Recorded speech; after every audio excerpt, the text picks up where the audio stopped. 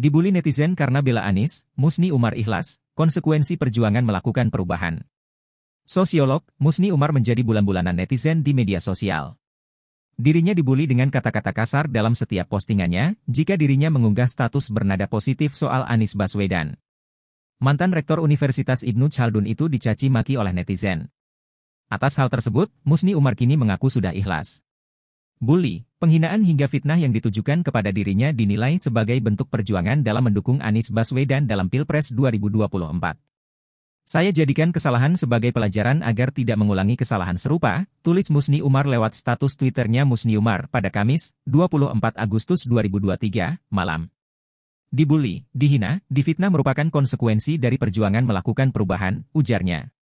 Sebelumnya, Musni Umar pernah mengaku kapok sudah menyebarluaskan berita dan foto hoaks soal Anies Baswedan yang tawaf bersama Raja Arab Saudi ke-7, Salman bin Abdulaziz Al Saud atau Raja Salman di Mekah pada beberapa waktu lalu. Hal tersebut disampaikannya lewat status Twitternya Musni Umar, pada Kamis, 24 Agustus 2023.